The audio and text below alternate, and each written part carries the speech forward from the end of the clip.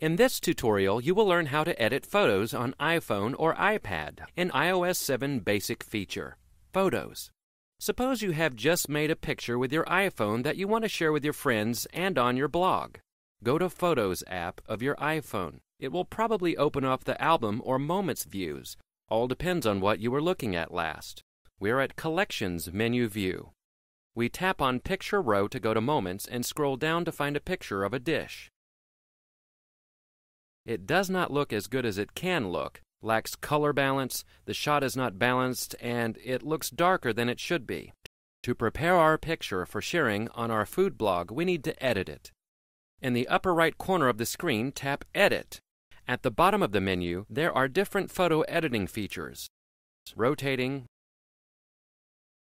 auto enhance, color filters, red eye remover, and cropping feature.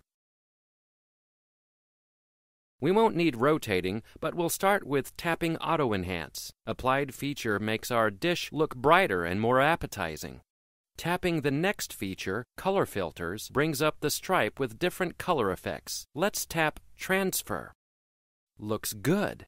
The last feature allows us to crop the picture to our liking. We tap it and tap against Aspect to choose the cropping preset.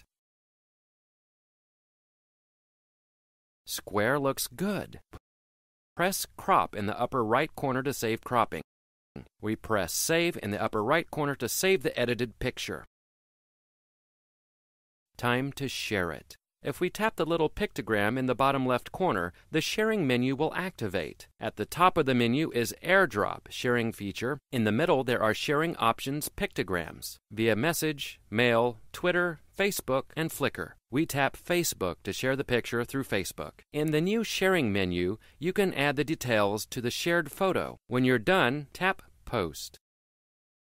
Here you go. The picture is posted to your Facebook. Congratulations! You have just learned how to edit photos on your iOS device. This was a HowTech tutorial. Like us on Facebook, love us forever, or leave us a comment here in the fields below. Thanks for watching.